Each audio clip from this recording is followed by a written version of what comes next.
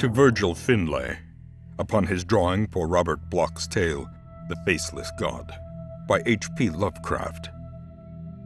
Read by Wayne June.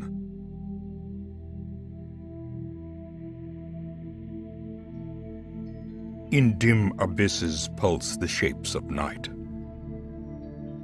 Hungry and hideous, with strange mitres crowned.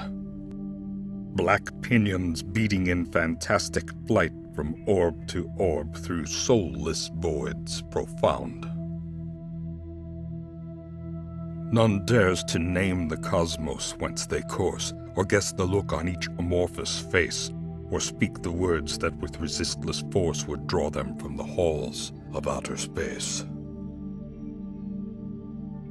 Yet here, upon a page, our frightened glance finds monstrous forms no human eye should see, hints of those blasphemies whose countenance spreads death and madness through infinity. What limner he who braves black gulfs alone, and lives to make their alien horrors known?